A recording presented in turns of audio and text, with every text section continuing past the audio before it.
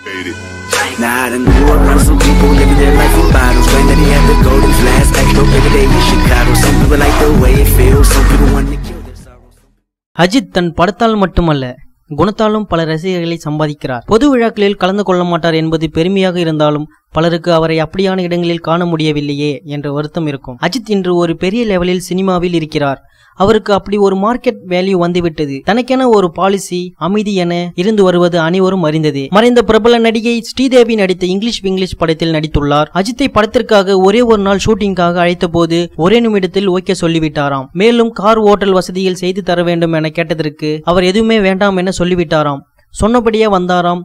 எப்பொழுது வந்தார், எப்படி வந்தார் என்பது தெரியவில்லை. மிகவும் எளிமையான நடிகர். இது போன்ற நடிகரை நான் எனது அனுபவத்தில் பார்த்ததே இல்லை என ஸ்ரீதேவி ஒரு நிகழ்ச்சியில் சொல்லியிருக்கிறார். மேலும் அஜித்தின் மனைவி ஷாலினி மூலமாகத்தான் அவருக்கு அஜித்தின் நட்பு கிடைத்ததாம். ஆனால் தமிழ்நாட்டை சேர்ந்த பிரபல நடிகை ஸ்ரீதேவியின் மரணம் இவரது ரசிகர்களையும் எட்டி வைக்கவில்லை. ஒரு பொது விழாவில் பல சூழ அஜித் ஒருமுறை ஸ்ரீதேவியை சந்தித்த போது அவரின் காலில் விழுந்து வணங்கி ஆசீர்வாதம் பெற்றார். இது பலரின் பார்வையும் பிரமிக்க வைத்தது. இது ரசிகர்களுக்கு தற்போது நினைவிற்கு வந்துள்ளது.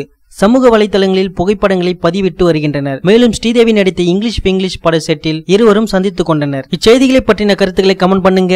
நியூஸ் பிடிச்சிருந்தா லைக் பண்ணுங்க, ஷேர் பண்ணுங்க. மேலும் இது போன்ற தகவல்களை உடனுக்குடன் அறிந்து கொள்ள நம்ம சேனலை சப்ஸ்கிரைப் பண்ணுங்க.